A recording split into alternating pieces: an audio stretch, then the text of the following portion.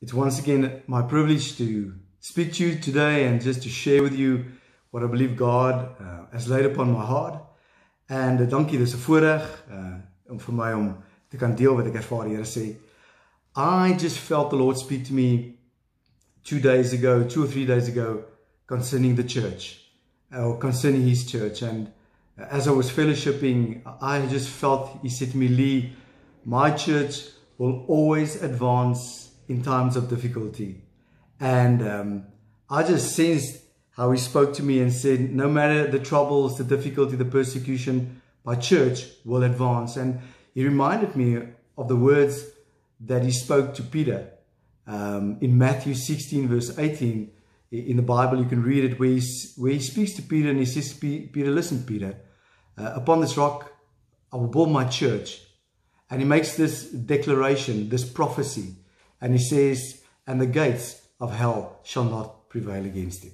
He makes a profound statement. He makes a profound he speaks a profound directional word concerning His church, His believers, His followers. And He says, the gates of hell shall not prevail against it. And if you study biblical history, two beautiful examples of this is just taking consideration in the same moment in time that the apostles and the disciples and the believers at that time, that they lose Jesus to the crucifixion. They lose Him a second time to the ascension after 40 days.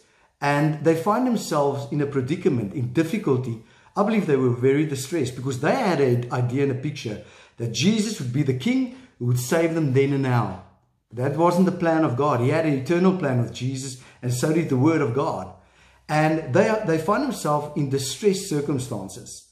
But what happens is, the church of God is born out of that difficulty, out of that feeling lost, not knowing what's going on, not knowing when Jesus is going to return, and believing what they feel in their hearts needs to happen.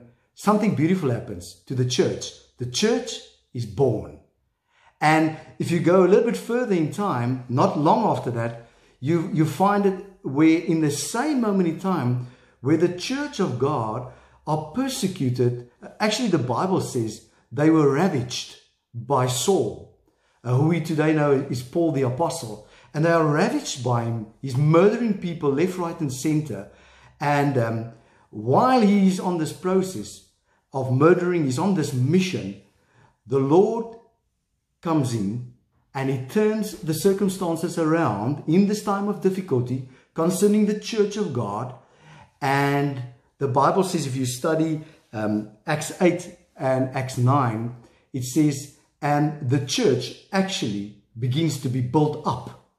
And once again, out of great distress, out of great persecution, out of great moments of not knowing what's going on, running for their lives, the Lord comes and the church of God advances. Why? Because a word has been spoken, and the word is this: I will build my church, and the gates of hell shall not prevail against it. When they were lost, feeling lost because Jesus was crucified, He left them again with promises, but He left through the ascension. What happened? Why was the church born? Because Jesus said, my church will advance. My church will exist, and the gates of hell shall not prevail. When Saul from Tarsus were persecuting them, why did the church again advance and be built up? Because Jesus spoke a word. He said to Peter, I will build my church, and the gates of hell shall not prevail against it. And take courage, take heart tonight. If you are part of the church of God, if you are a building stone, a living stone, built into the living abode or dwelling place of the Lord God Most High, you must know one thing: you are part of a body, and you are part of something which God birthed out of difficulty, and something that He's building up through difficulty. Because that's just in the DNA of the church. She will advance. She will continue to be built up. She will continue to expand as the kingdom of God expands. And just take this in consideration. While all this was going on, what is actually phenomenal, and we need to learn from this, is while they were being persecuted, while there was difficulty, while they felt they were in distress, they lost Jesus. What's interesting is They continued to gather. They continued to lead one another. Peter stood up in the midst of the 120 and he spoke a word of leadership.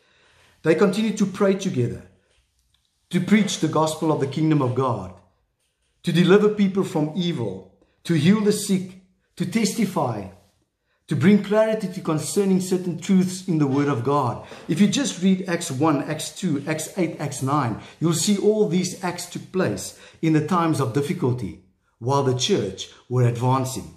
And they continued to keep on baptizing people who were born again. Now this is the church who Jesus Christ said, I will build her, and the gates of hell shall not prevail. And that word stands today as well. I just want to say to you, I really believe that Father and Jesus, our Savior and King, He wants us to know that He's building His church. And in these times of difficulty, when some people condemn the church or believe the church is going to fall apart or whatever they believe, I believe what Jesus said.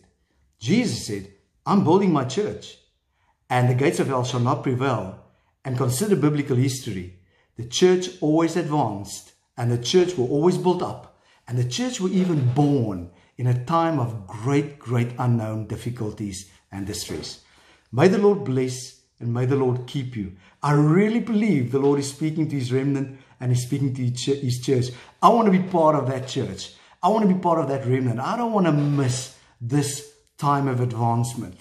And it never looks the way and seems the way that we have anticipated. Always know this. We can never ever figure out the ways of God. Let's humble ourselves. Let's allow Him to be sovereign. Let's allow Him to be the King of glory, who rules in His kingdom, in the kingdom of heaven, and who now pours out His rule and reign into our hearts and expands His church and His kingdom on planet earth as He wants it to be. God will build His church.